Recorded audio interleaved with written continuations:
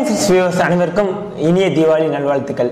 So இந்த தீபாவளி அன்னைக்கு காலையில் 4:30 மணிக்கு வந்து சர்க்கார் திரைப்படம் வெளியாயிருச்சு. ஸோ இன்னைக்கு வந்து நம்ம சர்க்கார் திரைப்படத்தோட ரிவ்யூ தான் பார்க்க போகிறோம். முருகதாஸோட திரைப்படம் இது. இந்த திரைப்படம் சன் பிக்சர்ஸ் ப்ரொடியூஸ் பண்ணியிருக்காங்க. சர்க்கார் இந்த திரைப்படத்தில் இளைய தளபதி, கீர்த்தி, சுரேஷ், வரலட்சுமி, ராதா, ரவி, பழக்கற்பையா, யோகி, பாபு போன்ற பெரிய பெரிய நடிகர்கள் நடிச்சிருக்காங்க.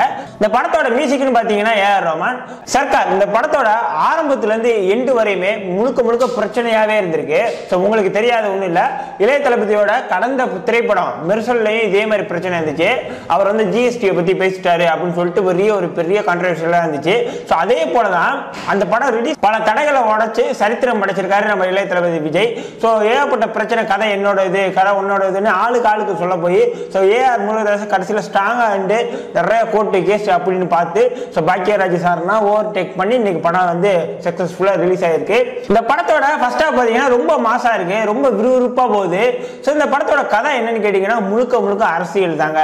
தளபதியோட ஓட்டை மாற்றி போட்டுடுறாங்க. அதை பற்றிய ஒரு கதை தான். எவ்வளவுக்கு தளபதியை ஹைலைட் பண்ணி காட்டியிருக்காங்களோ அதுக்கு ஈக்குவலா வில்லன்களையும் ஹைலைட் பண்ணி காட்டியிருக்காங்க. ஸோ ராதா, ரவியா இருக்கட்டும், பழக்கற்பையா இருக்கட்டும், இந்த ஃபர்ஸ்ட் ஹாஃப்ல ரொம்ப விறுவிறுப்பாக கொண்டு போறாங்க. ஸோ முழுக்க அரசியலை வச்சு ஓப்பனா பச்சையா இன்னைக்கு இருக்க அரசியலை அப்படியே காட்டியிருக்காங்க. ஸோ அந்த படத்துல பார்க்கும் போதே வில்லன் 1 யாரு, வில்லன் 2 யாருன்னு நமக்கு அட்டகாசமா தெரியும். எந்த அளவுக்கு விறுவிறுப்பா ஃபர்ஸ்ட் ஹாஃப் போதோ அந்த அளவுக்கு ரொம்பவே டல்லா செகண்ட் ஹாஃப் போயிட்டு இருக்கு. ஆனா செகண்ட் ஹாஃப்ல நல்ல மெசேஜஸ் சொல்றாங்க, நிறைய சென்டிமெண்டலான வேர்ட்ஸ், நிறைய சென்டிமெண்டலான டைலாக்ஸ். ஸோ நான் 2 குழந்தை பெற்றிருக்கேன், ஸோ என்னைய அடி, இந்த மாதிரி ஏகப்பட்ட இது இன்னைக்கு இருக்க அரசியலை ஓப்பனா என்னென்ன மக்களுக்கு சீரழிவு நடக்குதோ அது எல்லாமே கிளியர் கட்டா இளைய தளபதி காட்டியிருக்காரு. முருகதாஸ் அழகா அதை வந்து வடிவமைச்சிருக்காரு.